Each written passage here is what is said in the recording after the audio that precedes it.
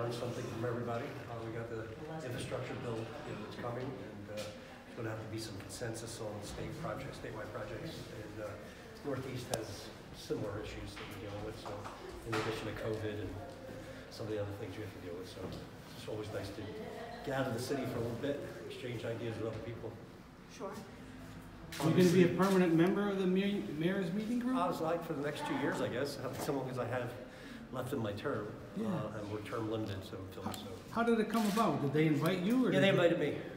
We had a conversation about, I forget specifically what it was about, but they said I would be happy to come up and meet with folks. All right, well, welcome to Wilkes-Barre. Well, I've been here before, but it's just nice to be back. Obviously, a larger city like Philadelphia, speaking with mayors in little smaller cities. Yeah, we don't know everything. I mean, we can always learn from somebody, and if they do things differently or better, we can take that and take it back home and implement it there. I know Philly is a lot bigger, and you said COVID is one of the things you might be talking about. And Philly's going to be doing the vaccination proof in January. Is that something you might discuss? Yeah, I mean, I don't have the agenda here, but everything's open, and they're all good people. They're all good elected officials, and it's just nice to exchange ideas with people.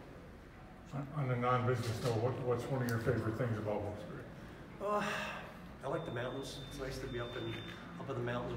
Friends of mine went to the University of Scranton, so we all went to St. Joe's Prep in Philadelphia, the Jesuit school.